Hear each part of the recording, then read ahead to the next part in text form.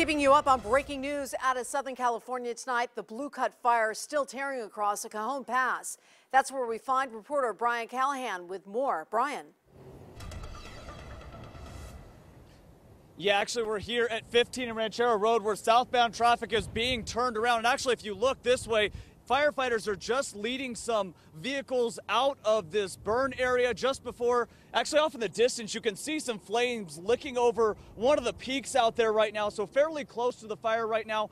Fire crews, some hot U.S. Forest Service crews making their way out right now, but the fire is still burning in this area. You can see smoke on both sides of the 15 down here as traffic is being turned around. A ton of smoke just in this area being blown by the wind we are seeing out here right now, but all the traffic is being turned around. A lot of cars just stopping on the other side of this overpass, trying to wait out this fire, hoping the 15 will reopen soon, as fire crews are leading some people out of the burned area right now, trying to get them to a safer area as this fire continues to burn out here. We're going to continue to monitor this situation all night and keep you updated on KTNV and on KTNV.com. Reporting live, Brian Callahan, 13 Action News.